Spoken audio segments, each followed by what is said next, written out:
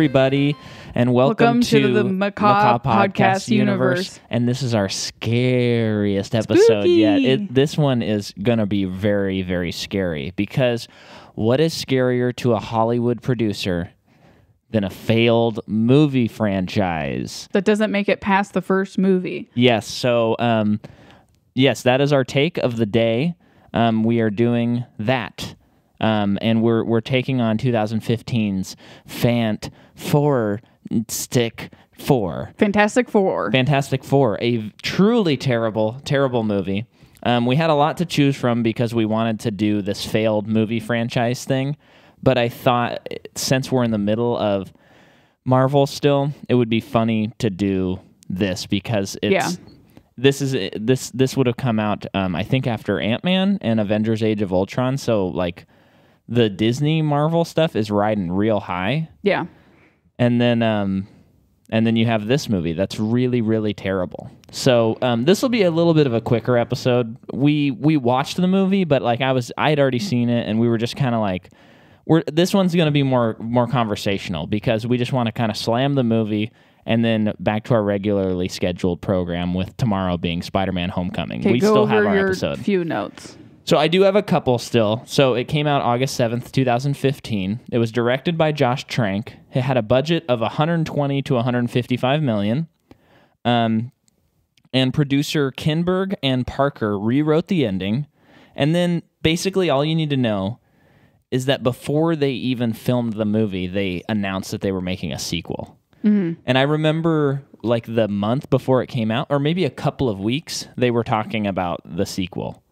And I was like, man, even if you are planning a sequel, I think for like a new franchise, you should just not say anything. Just wait until it comes out and then say it. Well, I feel like that means that they're not very confident in the first one.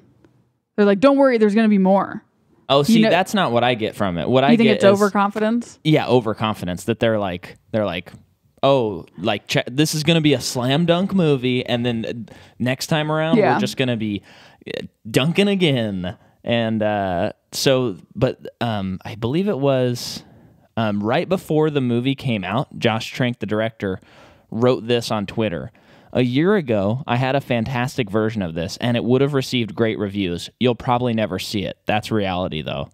And he quickly deleted it, and he quickly lost his job going to be one of the directors of one of the Star Wars movies. He was going to do one of the canceled like spin-off movies, but so I think he partially lost it because of how bad this movie did, and also how he just like bashed the producers. But I think you'll agree with this. But I feel like it to turn off. It's not. I didn't close it all the way. I think that there is not a version of this movie that's good, because there's really nothing good in this movie. It's not like you go, oh yeah, I can see how like they doubled down on that and those scenes were cut. It would have been good. This is just like a boring movie where they don't become the Fantastic Four until like the end of the movie. And it's also like a dark take on these characters that are classically like family oriented. And it sucks. Yeah. What do you think about this movie? It's a sucker. Really, really boring, because it's not even a superhero movie. Not really. They don't fight crime. Like they don't, I mean, they do at the end, but I don't know. Well, and we're, again, listener, we're just going to jump around because we just want this one to be a fun little episode. But Doctor Doom is classically like a big time Marvel villain, and in this movie they just reduce him to like. Who played Doctor Doom in the other one? I don't remember his name. I'm gonna look it up. But they just reduce him to kind of like a whiny person who just shows up at the very end of the movie and does actually have the one cool sequence in the movie where he's killing all those people. His design isn't even that cool, and then they just punch him into a sky beam and he dies. Yeah. It's horrible. They beat him so quickly. Yeah, and then my favorite worst part of this movie is at the very end when they turn and they're like, there's 4 of us, so we should probably name ourselves. And then the Thing is like, it's got to be something fantastic. And then Miles Teller goes, say that again. And he goes, fantastic. And he goes, I think we got a name. And then it does a It's so slam dunk forced too, because like Fantastic that dude, Four. you can just look at that dude, and I don't mean like the thing. I mean the person who plays like the guy. Yeah. That guy's never said the word fantastic in his life.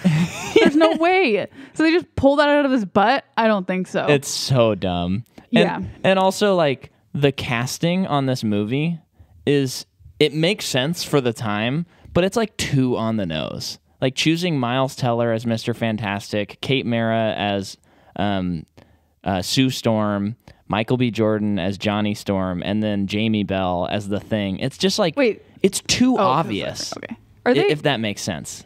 Yeah, I think that Miles Teller is a great actor because of Whiplash. Uh-huh. So this movie is an example of very poor casting and very poor directing, because his acting is awful. He's not even phoning it in.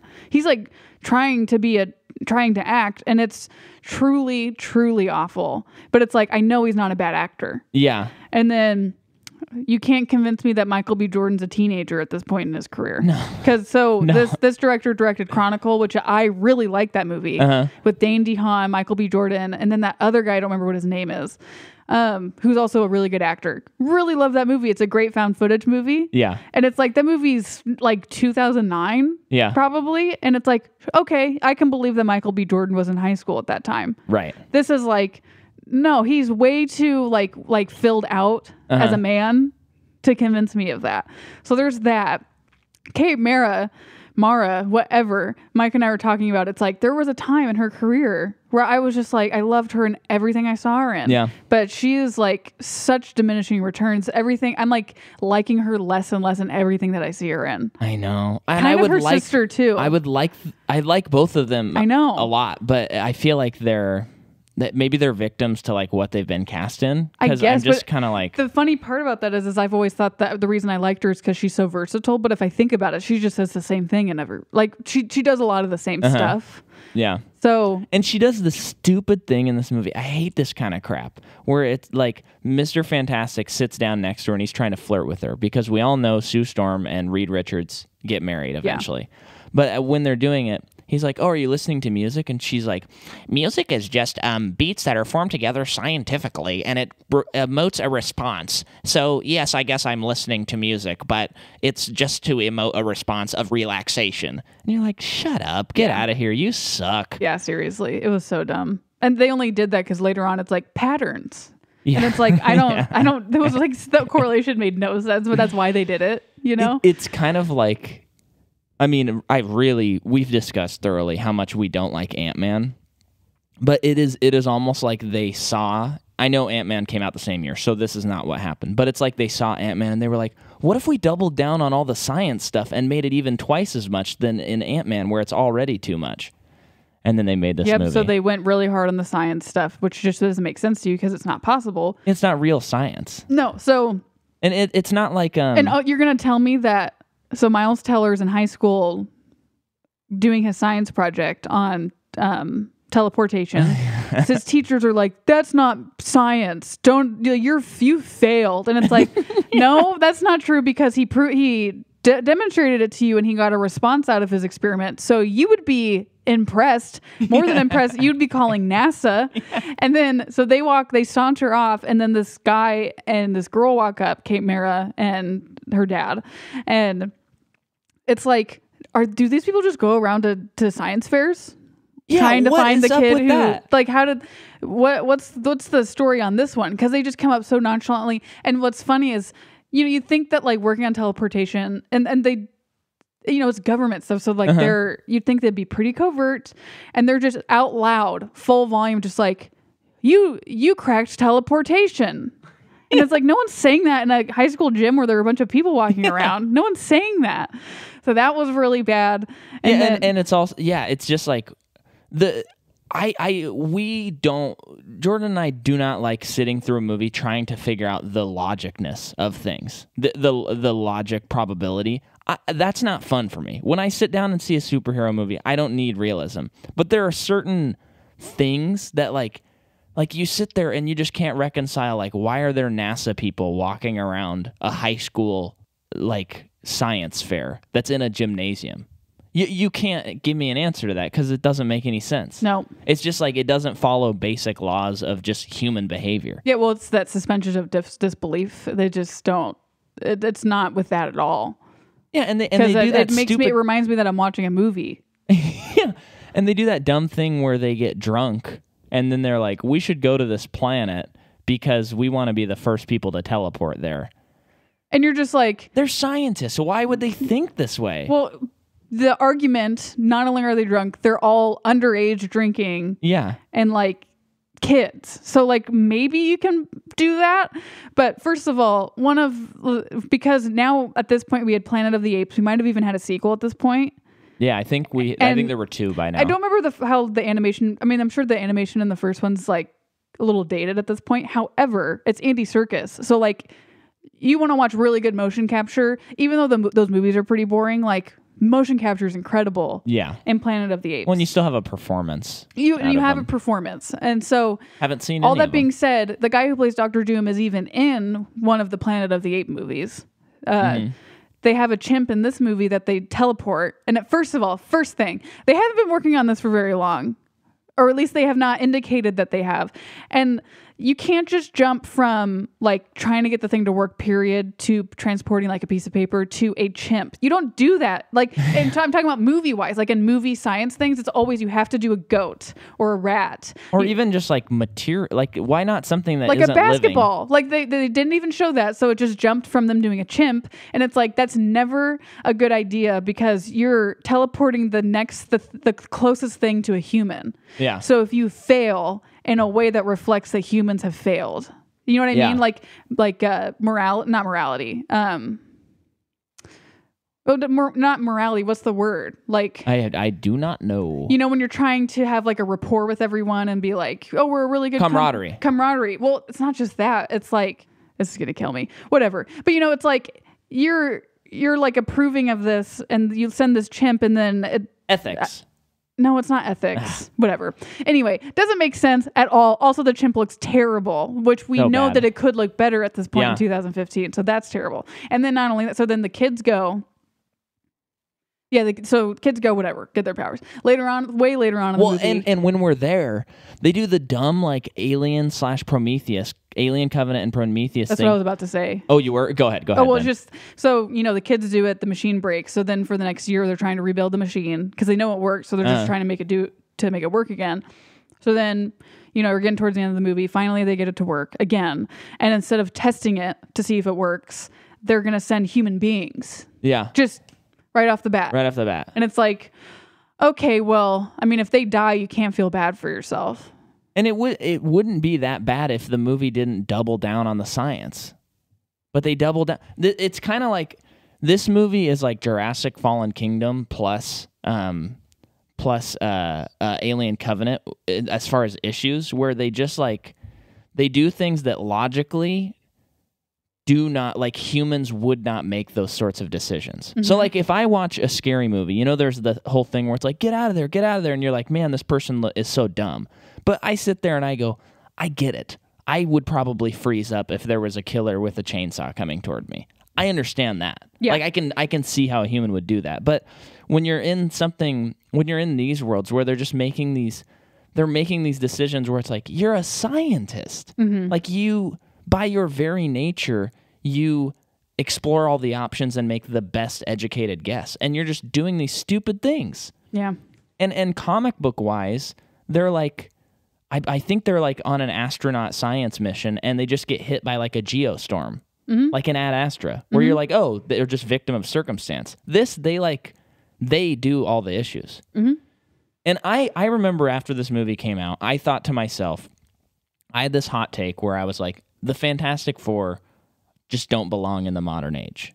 Like they're like a 60s, 70s comic book, but they don't belong in the modern age. And I was like, I'm glad that this is probably the end of them for a while because it just doesn't work.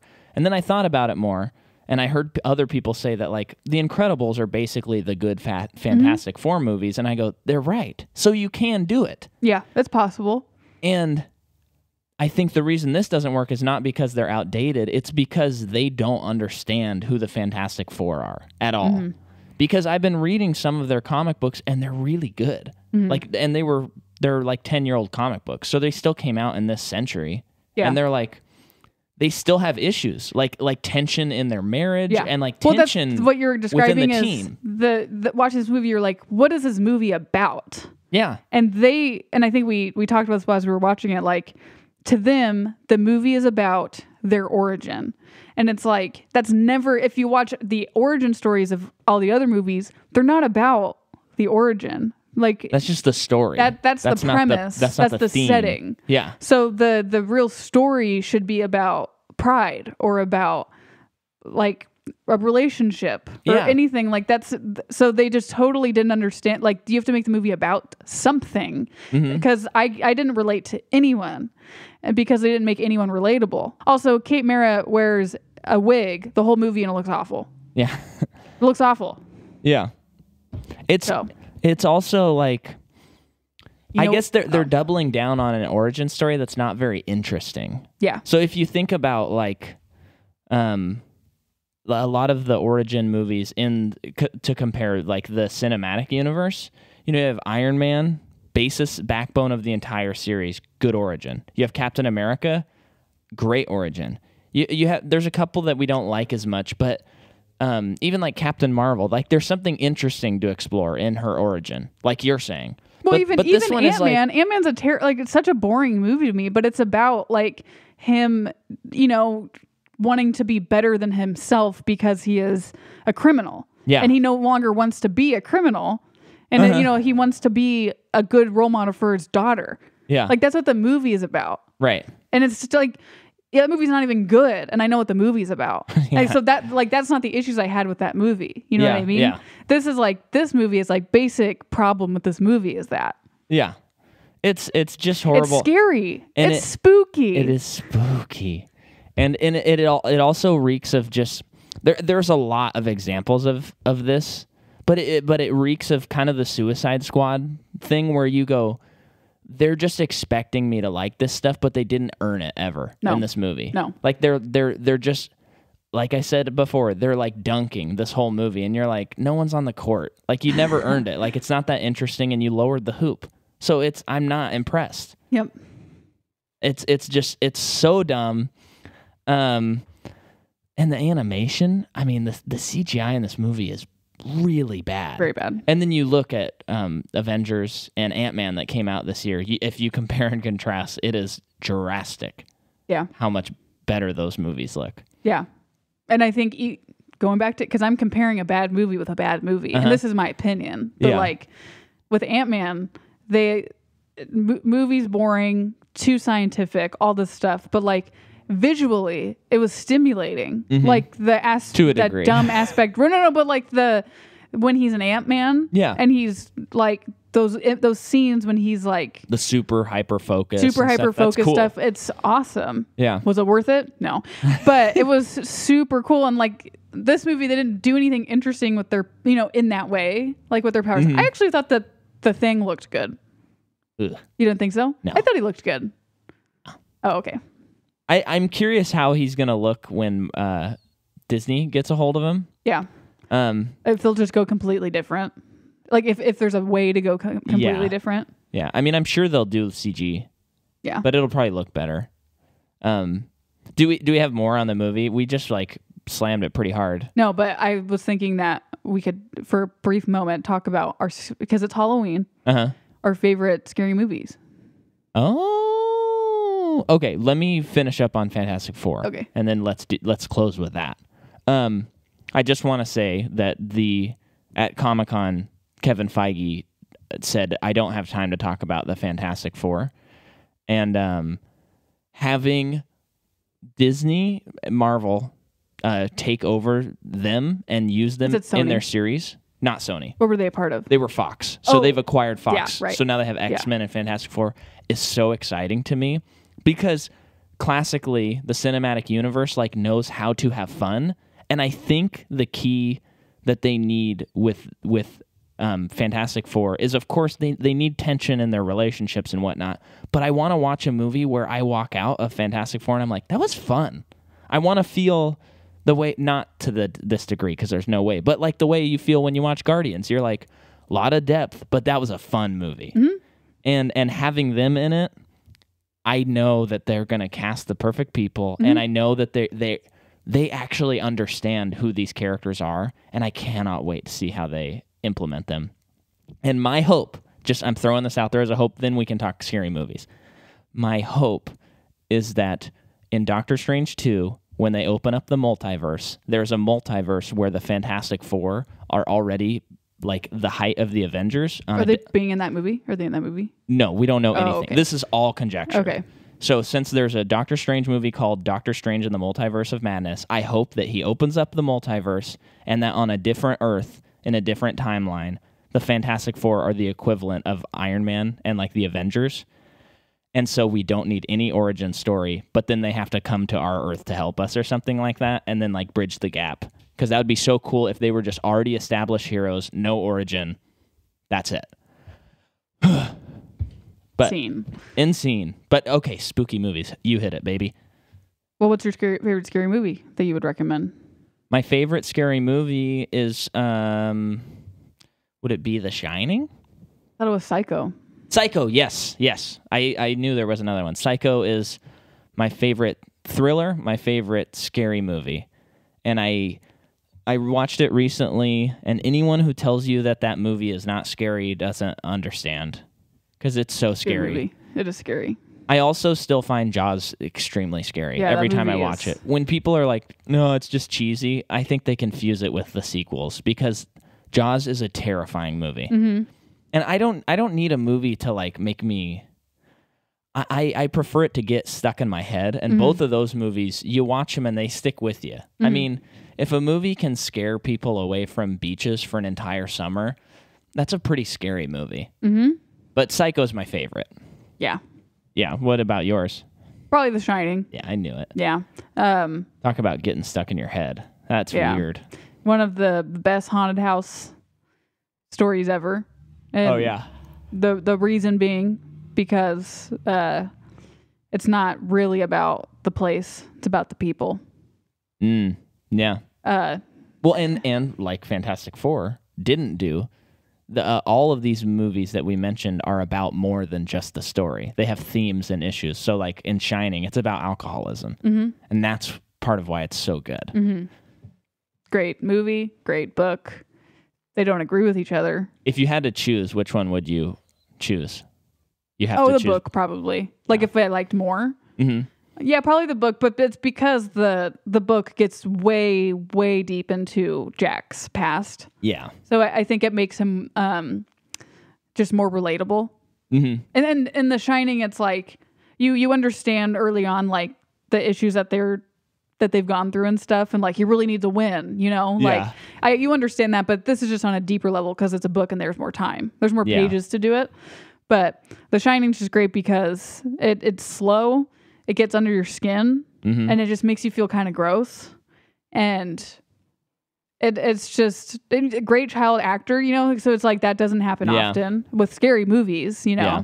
I mean, I think we're in a kind of a renaissance age of child actors and horror stuff. Yeah. Thank goodness. But yeah, so that's that's like my favorite one. But recent scary movies I was thinking of, like, well, not recent, but because I don't know what the last scary movie I saw was recently. Like in theaters? Yeah. Yeah, I don't know. But I think definitely I mean, Get Out's like a modern classic already, I think. Yeah. I think that'll pretty much stand I'd put that kind of in the Psycho category, where it's like it's not like classically scary, it's more psychologically scary. But Mike and I have been watching Scream, the Scream franchise. Yeah. And I think a lot of people think they're for laughs now, which because they are kind of like they're satirical, cheesy, they're of campy, horror. Yeah. Cheesy, but suggestion, watch Scream 1. And then watch Scream 2. I mean, I guess this comes out on Halloween, but keep the Halloween spirit going, because it is good. one of the smartest movies in that time, decade, because it's a commentary on scary movies. Yeah. And it's like any horror fan would love it because of the commentary. And it's thrilling, too. This is my first time watching the series, and I really like it. Yeah. Each one I like less than the previous one, but there's still like Scream 1 is close. It's not quite an 8 to me out of 10, but it's close. Scream 2 is like a solid 7, and then Scream 3 is a solid 6. Yeah. And then we haven't watched 4 yet. But I should have written down like categories of horror movies to suggest. Yeah. Well, there's another Halloween just around the corner in 365 days. That's true. And also watch Nightmare Before Christmas because you can watch it from now until Christmas. So, I mean, you can watch whatever you want, but peak time to watch it. Well, thank you for listening. Happy Halloween. Happy Halloween. If you want to get the episodes early, sign up at Patreon, patreon.com/MicahMcCaw, and you can get episodes on Monday. This one's still just coming out on Halloween, normal for everybody. So, yeah, support us that way if you'd like to. And let us know what your favorite scary movies are. I love talking scary movies. Put it in the comment thread. I think we'll probably try and cover Scream maybe next time around this season. Sure. But maybe not. Maybe if there are a few horror franchises. Few horror franchises / few horror franchises that I'm willing to cover. Yes. Because some of them are either too long or just so bad that I just don't want to put myself through it. Well, and some of them, like you might go, oh, it'd be fun if you covered Halloween. But Halloween has like 14 movies, and I think a lot of them are reboots. Yeah, and I think at a certain point that we wouldn't have anything to say about them. Yeah. If we were just covering like Halloween and then the new Halloween, we'd have a lot to say. Yeah. But yeah, some of them we won't. I think we'll probably do The Conjuring at some point because that's kind of interesting. We will not be doing Saw at any point in time. No, I will. I don't want to. So watch if anyone's those holding movies. their breath for that, we're not doing it. And probably not the nightmare movies. No. Definitely not Friday the 13th. There's just too many of a lot of these series. Yeah, unless some people can plead cases for these besides Saw. That's a firm no. But on any of the other, like if that's your favorite horror movie franchise or anything, let us know why and maybe convince us otherwise. And you might be thinking, but you're doing Marvel, but there's plenty to say. And there's series within the series. But with a lot of those, it's just like, oh, it's another slasher. And a lot of horror movies are like, that's John Carpenter's Halloween. Yeah. That's his thing. Yeah. And then like Wes Craven, he's Scream. Yeah. And Nightmare. And then, but for Marvel, it's like pretty much only Kevin Feige. You know what I mean? But James Gunn's Guardian of the Galaxy. So even like Jon the aesthetic Favreau, changes. But that's about it. So that's why there's more to say. Mm-hmm. But I think Conjuring, there should be plenty, I would imagine. Be fun because then we get to cover James Wan that way because I'm not doing Saw. Yeah, yes. But he's touched that series. Well, we'll cover him at some point too because he's Aquaman, remember? Oh, that's true. Yeah. But he's an interesting director. Which I feel like whenever we do an Aquaman episode, it might clock in at our longest episode because there is a lot to say about that. Okay. Both good and really bad. Thanks for listening, though. Tomorrow you can listen to Spider-Man Homecoming. And if you're a Patreon, you've probably already listened to it. Woo! 5 days ago. Trick or treat.